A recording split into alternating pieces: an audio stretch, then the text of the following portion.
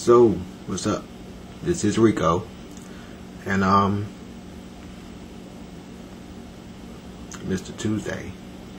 But Chanel just knocked the video out, the subject out the box yesterday, so I'm gonna try to follow up behind this, but it's gonna be pretty hard with Chanel. Anyway, it's latent homophobia, and it's basically latent homophobia, the acceptance of black lesbians, as opposed to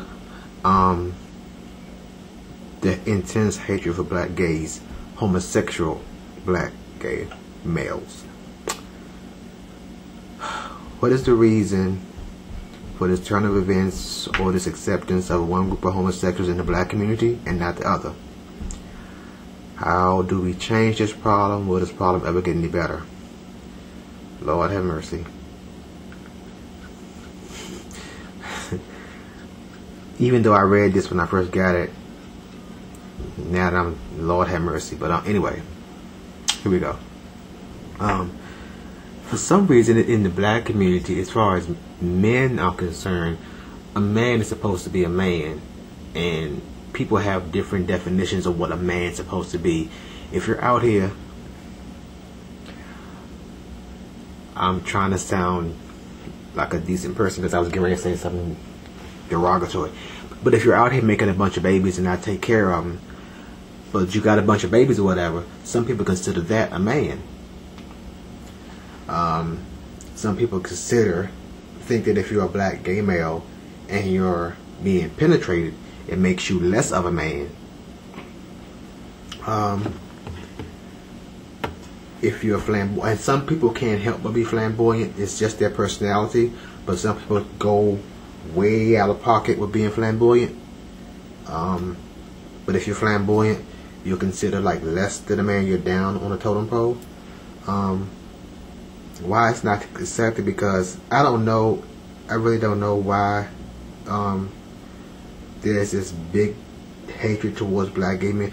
Honestly, and it's not true for all black gay men, I think there's from a lot of straight Americans, black Americans, it's jealousy.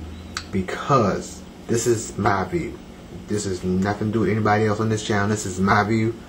I think it's jealousy because the black gay male, no matter how flamboyant, no matter how much penis they're taking up their rectum, their rectal area, their buttocks, their vagina, their manhole, no matter how much you take it up there, most black gay men are more successful than straight men. And it's a hatred because these women want these black gay men, and they're upset because they can't find a decent black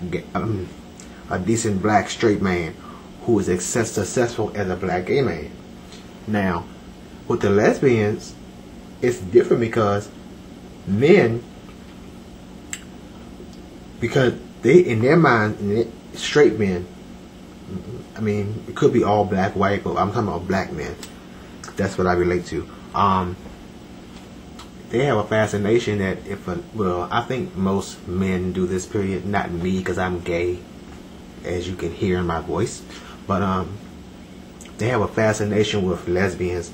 Like if something about two lesbians doing it, it gets them hot, and they can sit around and jack off to it and think they're going to participate. When God knows a lesbian, a true lesbian, is not going to let you participate in sex with her and her woman. Okay? Keep that in mind. But I don't think it's ever going to be changed because it starts at home. It's basically acceptance. You have to accept somebody for who they are. Some people do go overboard, what is true, but some people can't help but be who and what they are. And if they're not, if you don't start telling, if you don't teach children to accept people for who they are, then it continues on down the line like it already has, like it started years ago. Like if you see a gay man, that's bad, that's bad, that's bad. It's not bad. It's who they are. Some people can't help who they are. Some people say something different, and that's their opinion. But we are who we are. We were put here. There's somebody upstairs And when I say upstairs, I mean above the clouds or wherever you want to think this person is. There are people. There's a person up there who put us here, and they knew what we were going to be when they put us here. So for all these people out here to hate on black gay men, I mean hatred, gay bashing, and you could just be walking. And that, I mean, even though there are some black gay men who acts to be gay bashed by doing and saying and trying things with straight men, there are some black gay men who just mind their business and they get gay bashed for no particular reason or just because they're gay, because they're doing better than them. I really think it's a jealousy thing, because I'm serious. Like I said, the majority of black gay men, they end up doing well in life. Not all, because there are some nutcases out there, but the majority of them do well in life. And with the white Caucasian men, or whatever you want to call them, it's like their lifestyle is theirs, and nobody is supposed to judge them. I mean, we shouldn't be judging each other, period, anyway. But you judge the black, you don't judge the white. How that makes sense, I don't know. But my thing is this: we are who we are. We know who we are. You can't change us. Only thing you can do is change who you are and learn to accept us. You don't have to live with us. You don't have to see what goes on in our house.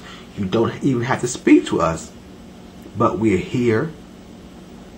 And this is, I mean, if you look around, there are people who are black and gay and male who you have no clue about. So you're sitting here talking to them about you hate this faggot over here, when in reality, you could be talking to one. And I probably shouldn't use that word because I probably get banned on YouTube for that. But anyway, but you probably shouldn't have used that word because the person you're talking to, they probably are a faggot. So yeah.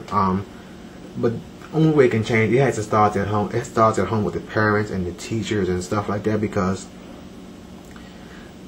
the hatred is learned and taught. Hatred is learned. Hatred is taught, and it builds up. If you're telling the child this is wrong, that's bad, don't do that, that stays with them, and they pass it on down to their children. So that's my take on it. I'm Mr. Tuesday Rico, and yeah, I think that's it for now. So y'all have a good week, and stop the homophobia. Stop hating on black gay men, because that same black gay man that you're hating on, he may have to hand you a glass of water one day. He may be sitting behind the desk tomorrow when you go get an interview. He may be the one to decide whether or not you're going to get unemployment. Peace.